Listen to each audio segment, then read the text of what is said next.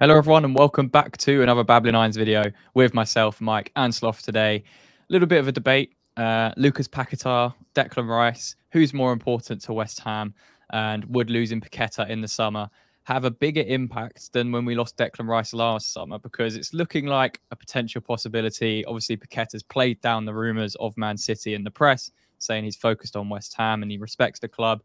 But we know deep down that Man City are probably going to come back circulating in the summer, and it's going to be difficult to keep hold of him with his performances so far this season. So it's an interesting question. Saw it on social media today. Paqueta or Declan Rice, who do you think is more important to that team? And, you know, the impact of losing one or the other is bigger. That's the main question. So who wants to go first? Who has the first opinion on this? So, right, let's get this right before we have the conversation. Declan Rice is a world-class player and was quality for West Ham. And we got a very good amount of money for him. That's about it, right? I'm going to stop there. Truth is, though, he was a replaceable player.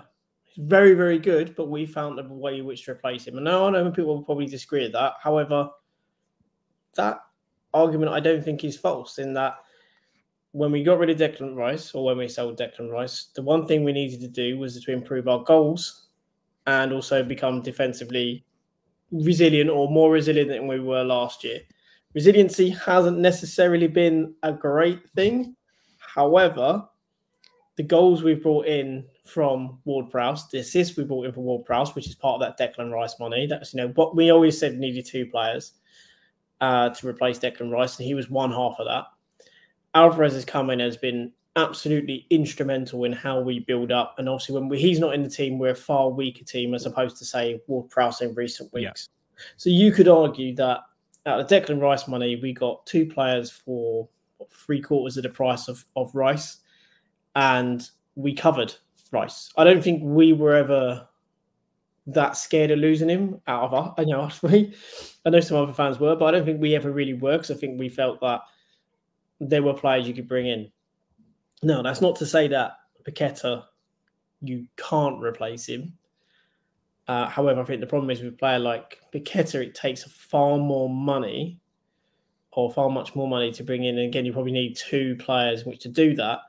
And whilst he doesn't necessarily have as many goals or assists as we would probably want, I think it's the other kind of intangible things about him in that there's an aura when he gets on the ball. When he's not in the team, we just do not win. His work. Was that not the same story with Rice when he weren't in the team? No, but I think there was also a couple of games where we actually played better, and actually, in fact, Souček looked far better. So, you know, there was a lot of what we also said last year is that there was a lot of an overindulgence in Rice, which also led to maybe some deficiencies in the overall team. Yeah, brought out the best in Rice, but he didn't necessarily bring out the best in the overall team, which is why we sometimes struggled. I do think that there's a bigger aura around Paqueta in terms of when he's on the ball and what he does in a game, and that level of excitement, all that player that gets you up on the edge of the seat. Rice was always a player that you commended, said was brilliant, and very rarely ever had a bad game.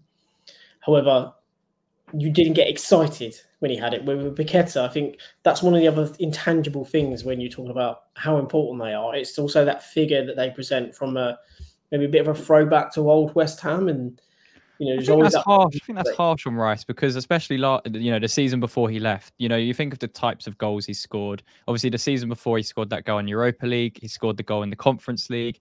You know, he started to score from outside the box a lot more. Paqueta, again, he's only on 3 goals this season. He is, but again, I think it's the overall skill, the overall ability to pull everyone together. He makes the entire squad better. No one's game is, I guess, impacted detrimentally by him being in the team. We saw with Rice, Souček's game was in the last 18 months as we gave more freedom and responsibilities, you could argue, to Rice.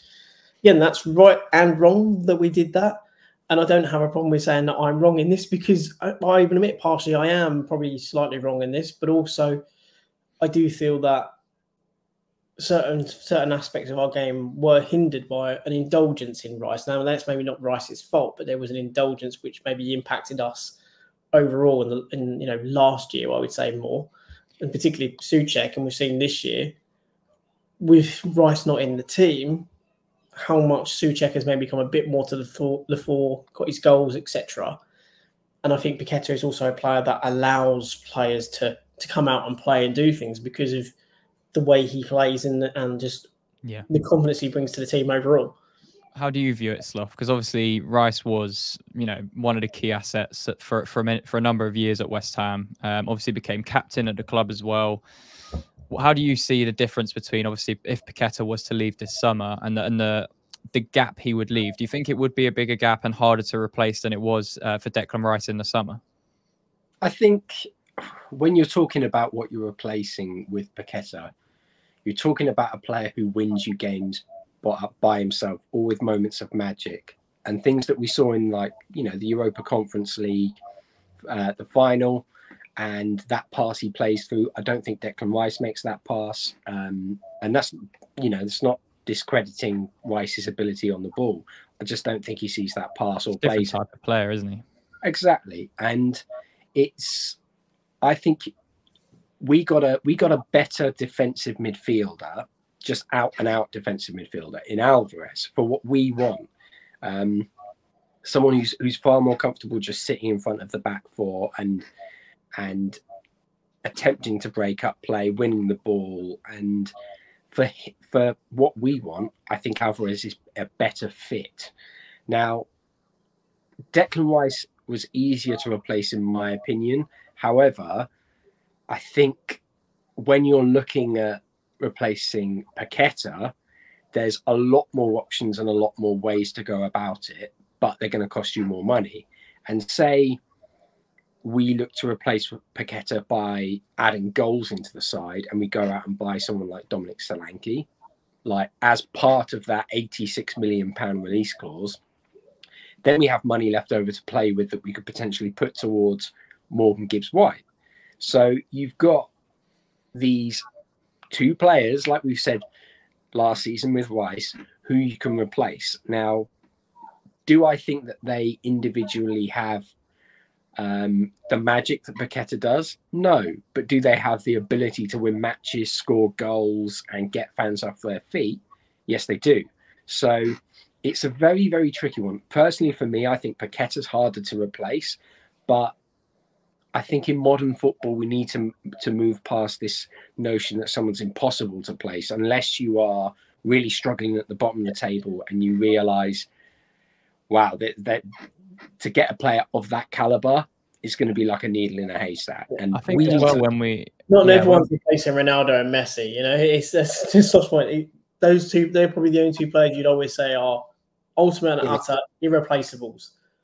But everyone else in world football is, you could argue, is replaceable. And then arguably sometimes, as we've seen, that big player moving can actually be even bigger and better for a club, for the team, because it essentially opens up opportunities for others to step up, but also means that you can strengthen, which can then bring out the best qualities in other players. You can maybe create more balance. And I think that's point. And what I find with Paqueta, he gives us more balance than maybe Rice did. I think if you'd have taken Rice out, I don't think it necessarily would have impacted our ability to play on the ball.